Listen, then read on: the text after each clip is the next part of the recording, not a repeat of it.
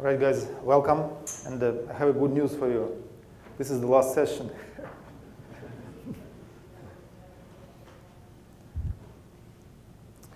So welcome to my presentation on architecture for scaling Java applications to multiple servers.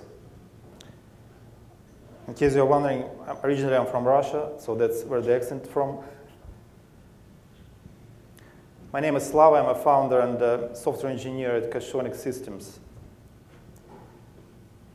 So back when I was a boy, me and my family lived in a city which is called Baikonur, and which is a city that's a home to engineers that serve Russia's main space launch pad.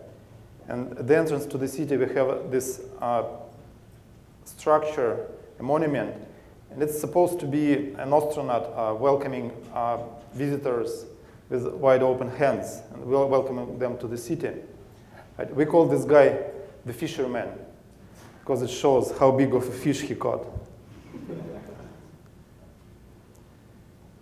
So to start, let's look how the normal or typical application looks like on a single server. We have users hitting the application through the network. We have the application. We have maybe we have a local front cache to cache the data produced by business logic. We have business tier that uses hash maps and concurrency logs. We have a data tier with ORM framework and usually a local level 2 cache. And this all goes to a single source of truth, such as database, Hadoop clusters, file system, whatnot. But sooner or later, what happens is that you will exhaust the resources of your single server, right? And you don't have any choice, but you have to scale. You have to scale to multiple servers, or it's also known as scaling horizontally. You can scale inside your local data center using your local area network, or you can scale in Amazon cloud. It doesn't really matter. But it's going to happen. Resources are limited. That's basically give you an idea. You go from the your standard architecture into the clustered one.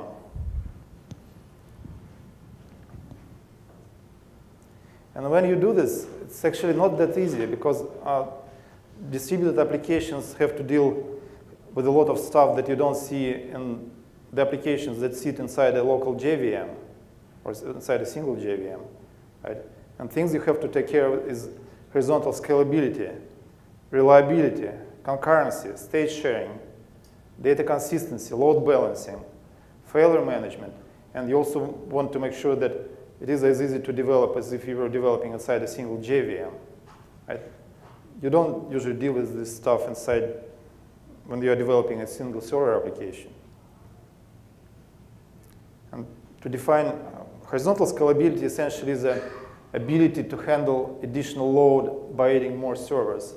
It's different from vertical scalability because vertical scalability is when you try to handle more load by adding more resources into a single server, such as faster CPU, more memory, faster network cards, using SSDs versus hard drives, right? And horizontal scalability gives you a much better benefit when you add more servers because in order to scale, you just keep adding servers. And if you take a single server, you can go that far. Well, right now, I mean, if you look at the hardware available, you can have a 32 cores, 128 gig RAM server. That's it, right? What if you need 500 CPUs? What if you need a terabyte of heap?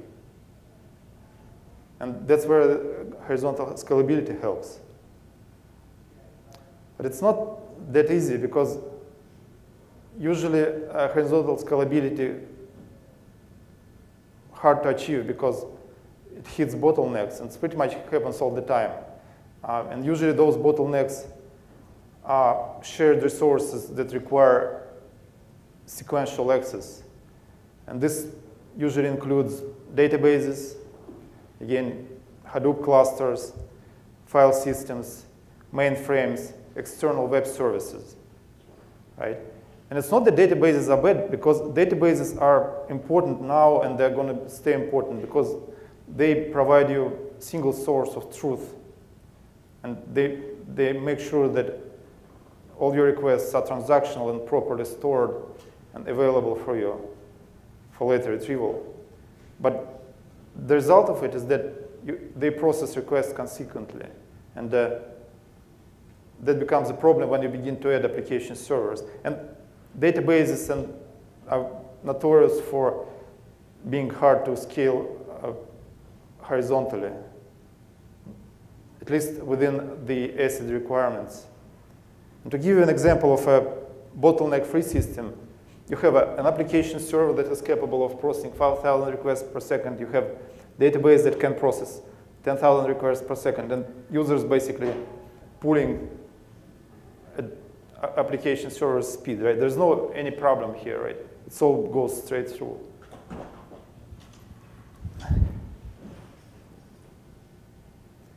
This is a different example. So business grows, and now you have to process 15,000 requests per second. The nature of the decision is to add more application servers, right? And you add a couple more. You expect that you're going to be able to process 15,000, but it's not going to happen because even though each of the application servers can give you 5,000, right, and in summary 15,000, the database still can give you only 10,000, right? The demand is 15,000, capacity is 10,000. So you expect it to triple your capacity, but you only doubled it, right? You have a bottleneck. And the solution to this problem is using what's known as distributed caching. And distributed cache essentially is a large in-memory data store that stores all the frequently read information.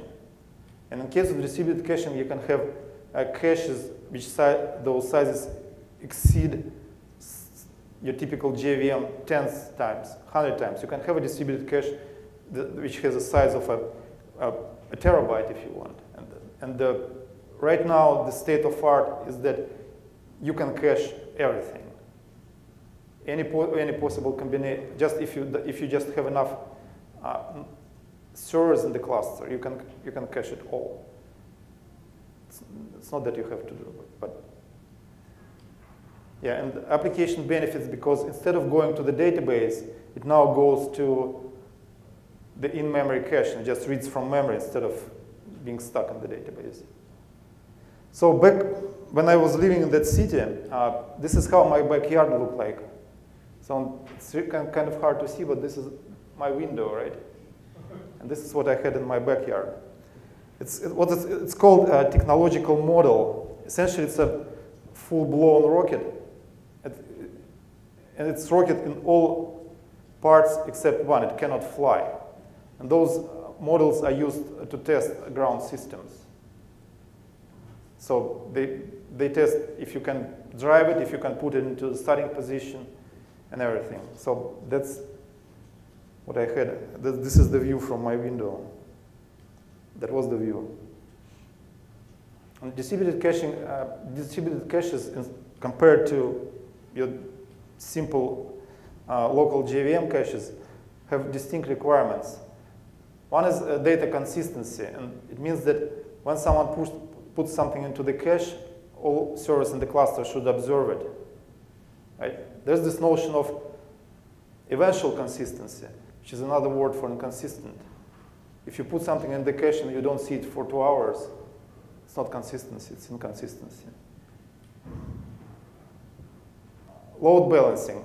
And in case of load balancing, you want to make sure that when new servers join the cluster, the data is automatically moved to that server so that each of the servers carries a fair share of load. And high availability.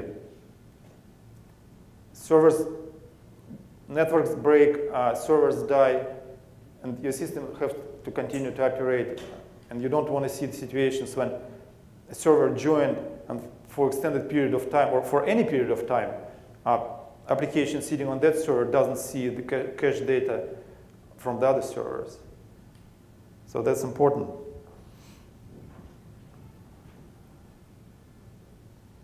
And the capabilities that your typical distributed caching system have to have in order for a system to work properly is cache coherency, partitioning, and replication.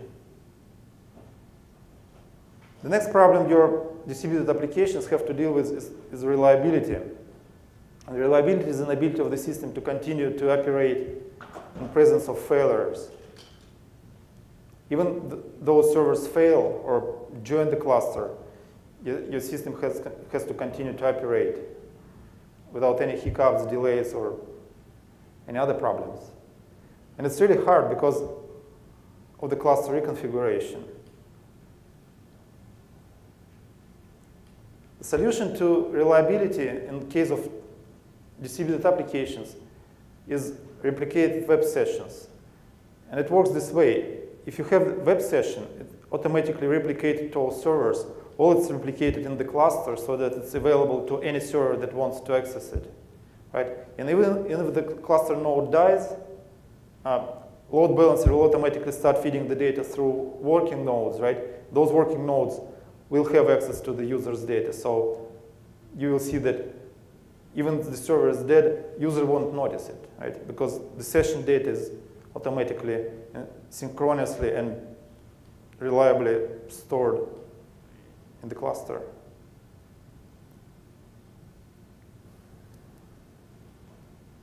Another problem that is kind of really hard to deal with is distributed concurrency. In your local environment, all you have to do to synchronize on shared resources is use either synchronization, which is built into the language, using synchronized keyword, right? Or you can use a concurrent package, which provides you read-write logs. It's really easy. This is as easy as it gets. So you have your reentrant read-write log from concurrent package, right? And this is an example of using those logs to access a shared map. We have our map. For write operations, we have write logs, and for read operations, we use read logs. It's fairly easy.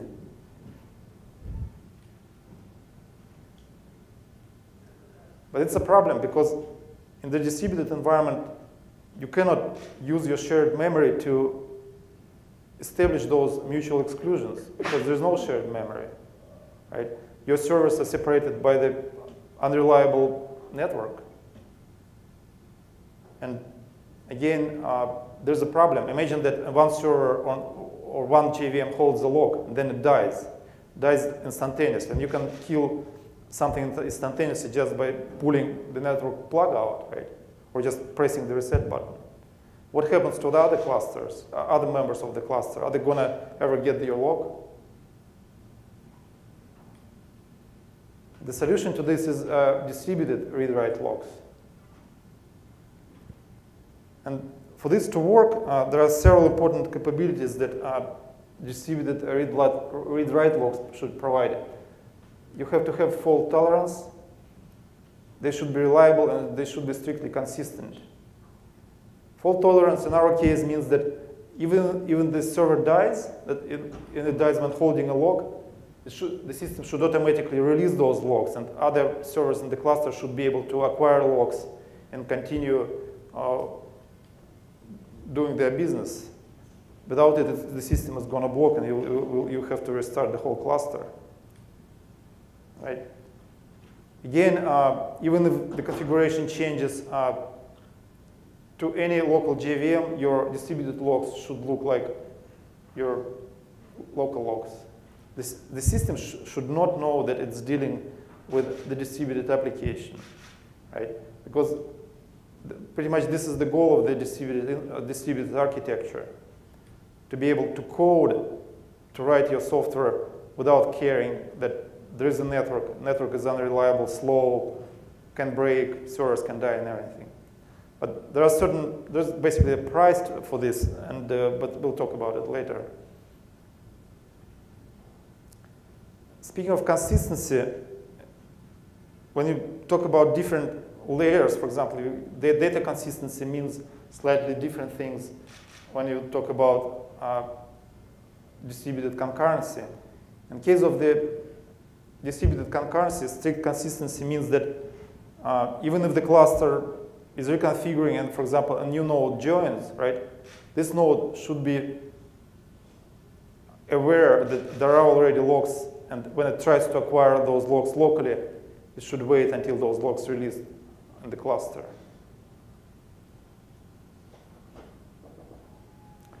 Another problem is distributed shared state.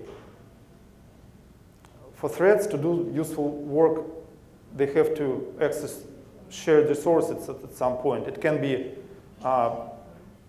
named data, it can be queues, anything. Threads have to have access to shared resources, right? And in case of local JVMs, it's really trivial. Because, again, we saw this example before, but in our case, if you want to have a, for example, we have a map that contains usernames, for example, or passwords, right, that are stored and accessible to all threads in the system. All you have to do is you put your keys and values to the map and you are done. Right? Well, of course, using proper synchronization or locking, but it takes what, like roughly 40 lines of code, and it's trivial.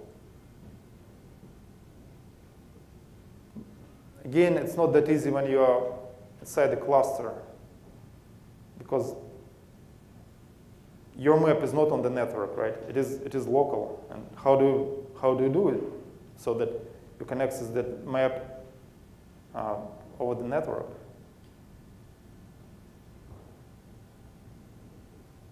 The solution is a distributed hash map. The distributed hash map must have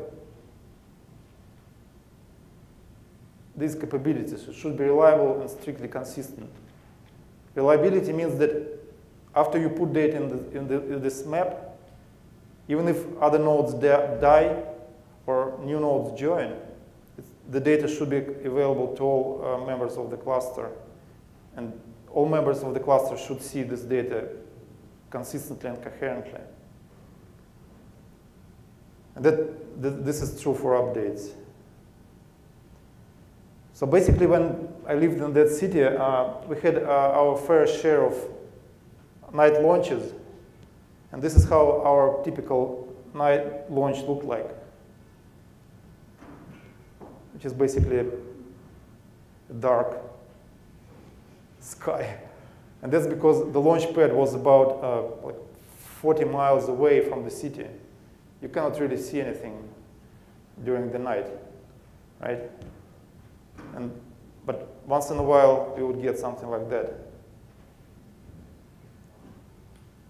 And that's a shot from a balcony. It's hard to see, but this is like a 5-story building. Right? This is a horizon. Right? And what you see here is maybe 30 seconds into launch. Right? This is where beyond the horizon it started, and then it flew up and away. And this structure is basically the trails of the first stage, the trails of the engines that are working in the first stage. And they're lit up by the sun from under the horizon. And that's where this is where the rocket is flying.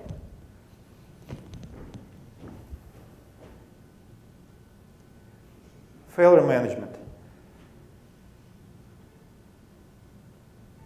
It's impossible to develop a distributed application that is not exposed to failures, because, as we mentioned, the concerns that applications have to deal with are not present in local applications.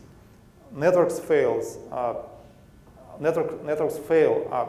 servers fail, latency changes, topology changes, and it all sooner or later leads in the situations where the requirements that are presented by your software towards APIs that support distributed development are going to be violated.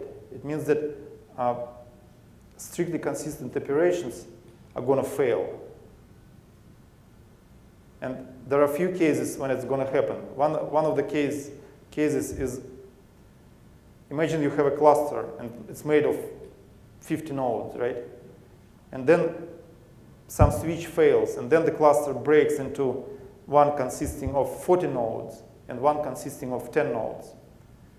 You have a situation what's called minority-majority cluster, right? Because one of the clusters is bigger than the other one, but they still are accessible to the user. If they continue to operate like nothing happened, there's a situation when they will be dealing with inconsistent data views. For example, one user updates cache inside a small cluster, and the other user updates a cache inside majority cluster. What happens? Right? They will be observing different data. This is unacceptable for mission-critical applications. And this is happening. The only real solution to this problem, which doesn't violate consistency requirements, is to block the minority cluster until it becomes majority cluster, or until it joins the majority cluster because the network infrastructure got repaired. But if you are a user, would you appreciate if you click on a button, go to Amazon, for example, and wait for 2 minutes, right, before getting a response? It's not good. Another problem is that when the server inside the minority cluster, and it's a operational minority cluster, but then the system repairs, and it has to leave the minority cluster and join the majority cluster to provide the consistent results, right? Any consistent operations that was in progress, for example, place distributed logs, working or waiting for responses when you execute put or get inside a distributed hash map, or if the systems try to read or write from the replicated session storage. What should happen? Well, those operations must be canceled. And in Java, if you use standard concurrent package API, if you place a log, and if you say unlock, right, nothing ever is going to happen because you own the log, you unlock it, then it's available to everyone else. But in this situation, those operations may and have to throw exceptions because whatever you were doing before that is no longer valid. And your assumptions that you released the log, or if you acquired the log, right, and whatever you were doing was valid, is no longer valid because the node is no longer belongs to the cluster.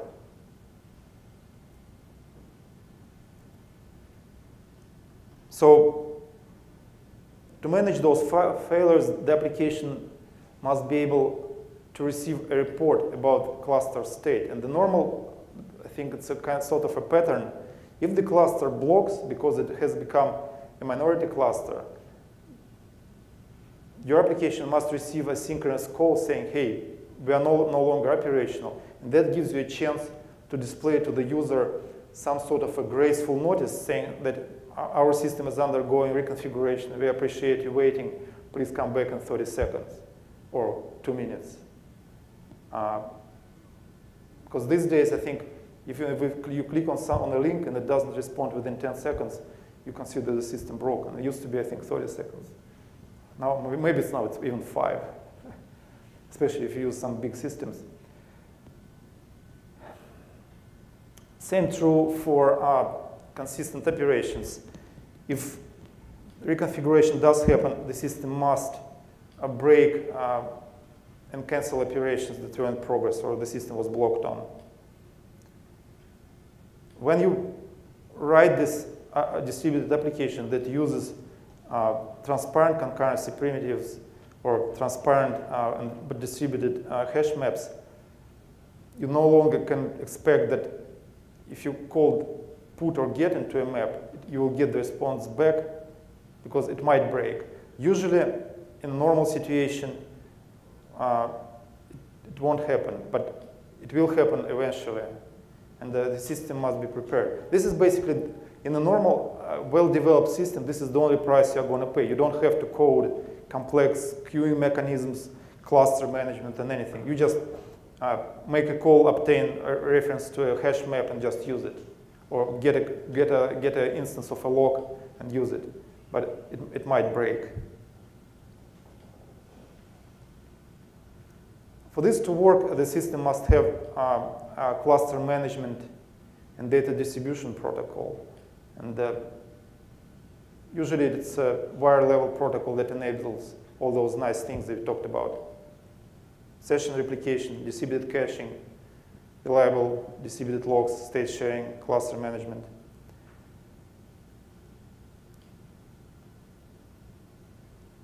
So we started with a small picture of your typical local JVM architecture, and this is how your distributed architecture looks like. We have web application. This load balancer, it must be present. How you do it depends. It can be hardware load balancers such as Cisco's or Big Five, right? It can be Apache's. Apache has built-in modules for load balancing. But anyway, we have our application, we have our replicated sessions, we have our distributed front cache, we have our business logic talking to distributed hash map and using distributed logs for state sharing and distributed concurrency. We have our distributed level 2 cache, and we have cluster management and data distribution protocol. And this is basically, as we mentioned, it's a wire level network protocol. And I gave an example of 2 servers working, but it can be expanded to any number of servers.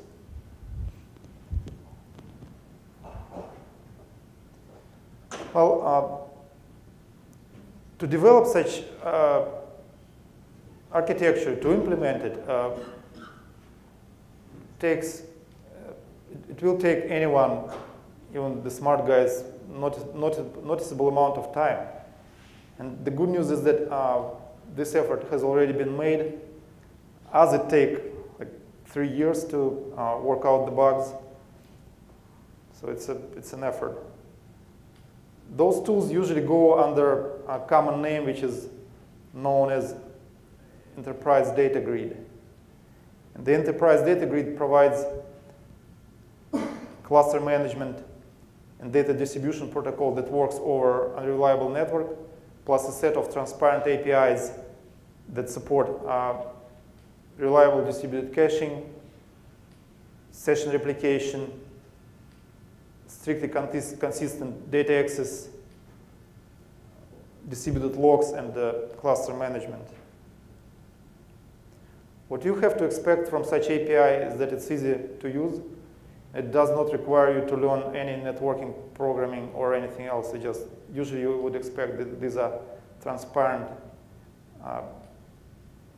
primitive implementations of primitives found in Java, implementations of logs, maps. Session replication should be invisible. There are several implementations of such enterprise data grids. There are commercial ones which are pretty high quality. There are also a couple of open source ones, and those are often don't provide all the capabilities you need, and usually sacrifice consistency and offer you so-called eventual consistency. So back in those days, when I was in 10th grade, we were taken to a field trip to the launch pad, one of the launch pads. They're actually like 30 or something, but we were taking one that launches satellites. And in the early morning, we were basically woken up by sounds of sirens, and we were run into the desert, about 700 yards away from it. And we sat on a small hill, and that's how the launch looked like from that distance. It was pretty cool, actually, and I would say that it's one of the most profound experiences I had, because I think the only more profound experience I ever had was a Pink Floyd concert. And even from that distance, when we were standing on that hill, when you see launches on TV, they give you maybe 5% of what actually is going on. Because on that distance, your whole body vibrates on very low frequencies, plus it's basically a full spectrum from really low frequencies that you cannot even feel, but feel only vibration, to really high-pitched noises. And it's just deafeningly loud, and it's very intense. So in about 30 seconds, the rocket looks like this. Well, that's it about architecture. The good news, it's possible. It's really easy to do if you choose the right tools. And next time you think about it, go for it. Now we are going to talk about best practices for about, I hope, for another 5 minutes. And then I'll be happy to answer questions. Well, first, best practice. Don't do it. Don't go distributed. First of all, most of the times when people decide to go distributed, they didn't use existing capacities of a single server applications. You can always, if your servers were sitting in colocation for 2 years, you can double or triple its performance just by replacing the server. You can have faster CPUs, faster memory, more memory, faster hard drives, faster networks. And it costs almost nothing. Like, you can get a good server for $3,000 to $5,000, a really good one. Or if you're on a budget, you can buy a pretty good server for $1,000 off eBay. It's really easy to scale vertically. And distributed development is a different story. First of all, distributed applications slower, because they have to use network I/O and they have to spend CPU cycles on maintaining clusters, maintaining data consistency. They're going to be slower. The good news is that as you keep adding servers, your capacity is going to increase linearly if you use proper tools. Also, distributed systems require configuration, and it's also takes your time. And there's no such thing as free, basically. If it takes time, it's essentially time is the only thing you cannot buy. Right? If you spend a month doing something that you could do in 2 days by paying $500, well, this is the price of your time. Yes, and especially if you test, for example, if you write a unit test for local application, it's trivial. If you write a unit test for clustered application, you have to start cluster nodes. If you're really serious about it, if you want to do functional testing, you have to have a lab in your QA environment, or maybe even on Amazon Cloud. And this lab should be running your cluster. You should be able to deploy same versions of the applications. It becomes pretty cumbersome. So if you can, stay local, stay in a single server.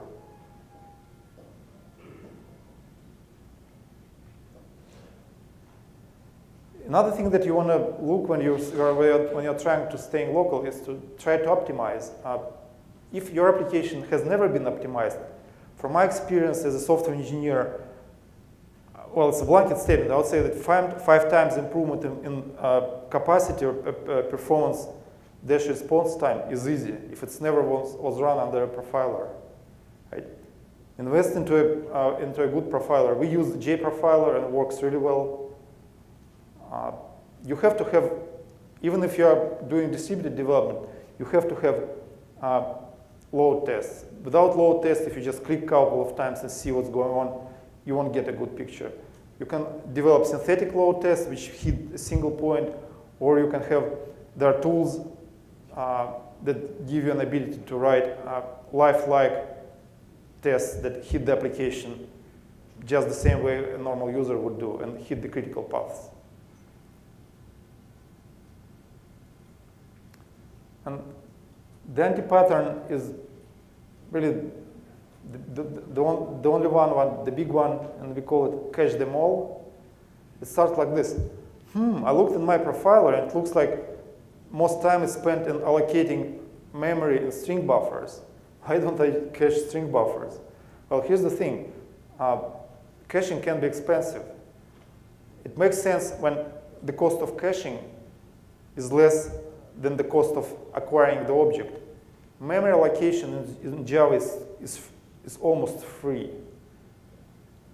If you compare costs of maintaining caches, and especially in the distributed environment, because in the distributed environment your cache can go to network and will go to network to maintain coherency, to maintain load balancing, to partition the data and everything. So it can be expensive. So cache only objects that are hard to get. Those are really coming from the databases, coming from external data sources such as mainframes or external web services. Or if you have a Hadoop cluster, Hadoop jobs can take from tens of seconds to minutes and even hours. Now imagine that you issue the same request to Hadoop twice, right? And you crunch through 5 terabytes of data, spend 30 minutes in the cluster, got the result back. Do you want to do the same thing again next time? Right? And the results usually are much smaller than the data set you're processing. So it makes sense to cache only the data that is hard to get.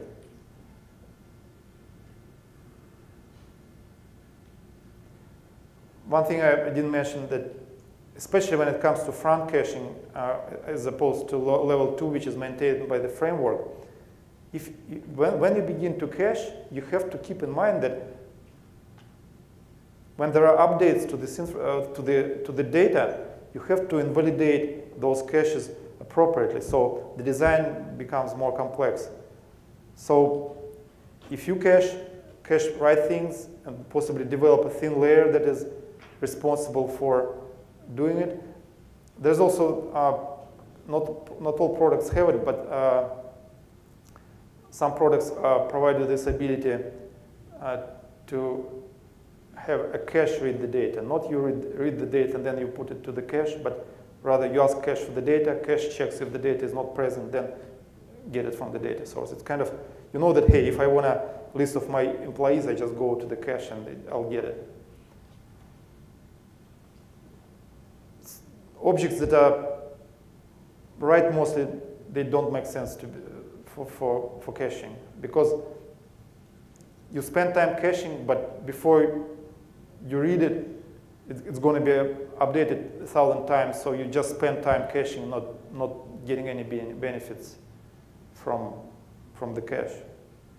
Classical example, I think, I mean, these days, big data is big, right? And you get, for example, lots of data that is coming from instruments, for example, right? For example, energy readings. Do you want to cache them? No, because they're going to be stored, you're going to be receiving them once every second. They're going to be stored, retrieved maybe once every year, and that's it. And as I mentioned, never cache memory allocations. In the profiler, especially when you're not running in the mode, when you're running in the instrumented mode, instrumentation can take a lot of time, and your memory allocations may look like, hey, this is the most expensive part of the system that I create objects. This is not true.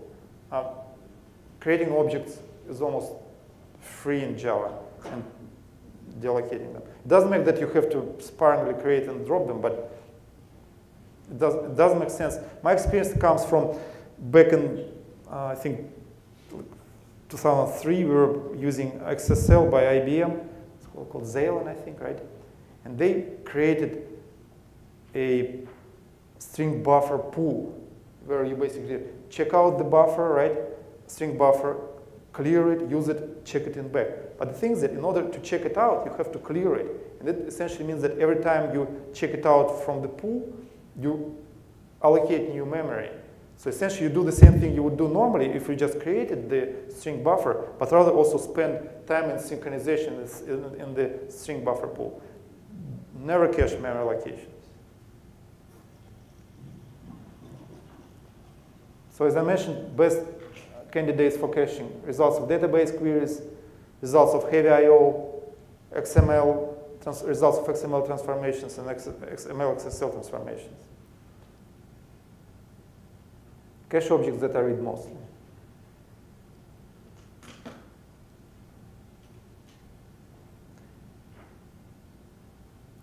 Another best practice is infrastructure one, and usually your infrastructure, if you do use data grids, if you do go distributed, you would have application traffic that comes through from the users through firewall and the load balancer, right? But you also are going to have traffic that serves the data grid, cache coherency traffic, partitioning, log management, cluster management. This traffic has nothing to do with what your users and your application wants, right? It doesn't really have to be there. So the best part is to take that traffic into the backend. Usually most of the servers you currently, if I'm talking about servers that you are running, most of the servers are coming with 2 network connections. So you can use one connection to serve the application traffic, and then you can plug your backend traffic into a separate switch and separate them. And this benefits actually both because they don't compete for the limited network bandwidth.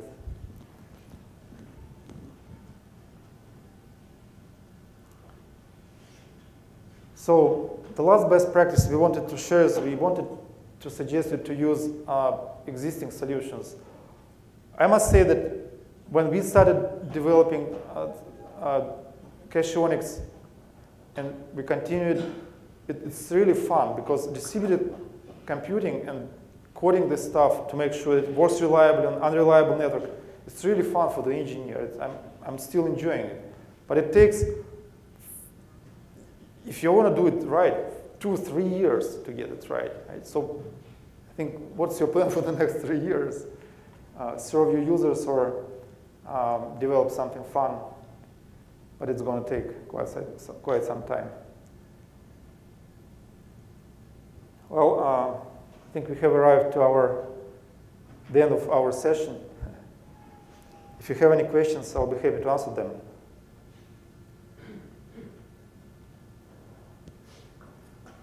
Well, guys, if you need slides from this presentation, you can shoot me an email, or if you cannot read it from the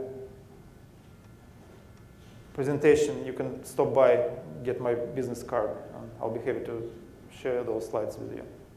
Thank you.